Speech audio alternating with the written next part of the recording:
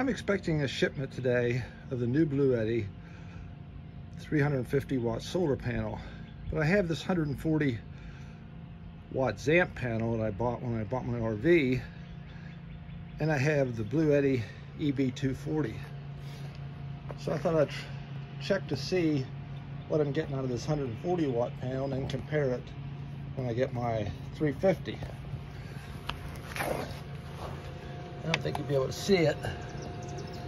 It's actually doing pretty good. It's getting 122 volts, 123 volts out of 140. That's a pretty good comparison. So hopefully my panels are supposed to be delivered this afternoon. It is May 5th, and if I have enough sun left, I'll plug them in to see what I get from them. Okay, it is now just about 2 o'clock in the afternoon, and I just got my Bluetti 350 watt solar panel. So I'm gonna unbox it here and see what I got.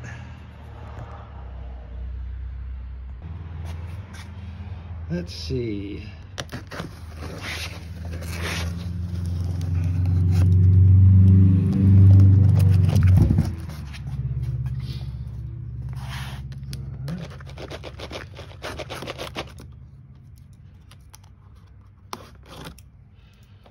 That was easy.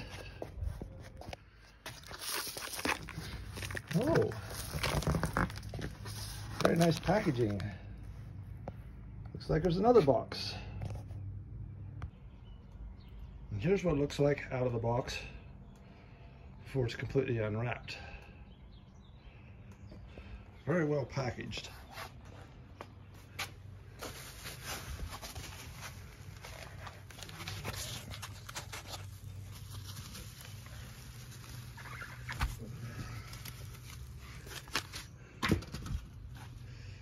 And the styrofoam just slips off the edges.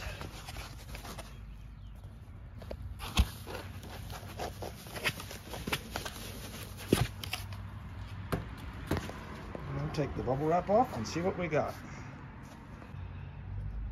Here's the Bluetti panel with everything off of it. And there's the only connection, MC4 connectors. 350 watts, cell efficiency 23.4%. Voltage at maximum 37.5, current at maximum 9.2, open circuit voltage 46.5, short circuit current 10.8. Okay. To charge my EB240, the EB240 comes with MC4 connectors to an 8mm plug. Here's my 350 watt solar panels just received from Bluetti. I connected the MC4 plugs to the 8mm extension from an EB240. Plug it in and see what I'm getting.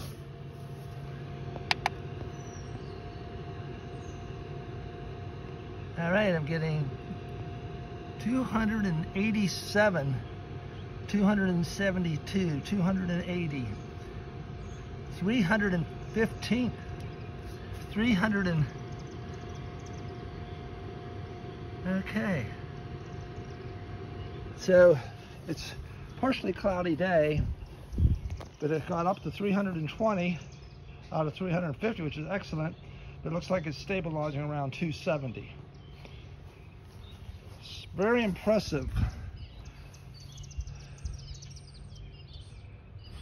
That should charge my EB240 without much problem. We'll use it as an off-grid cabin.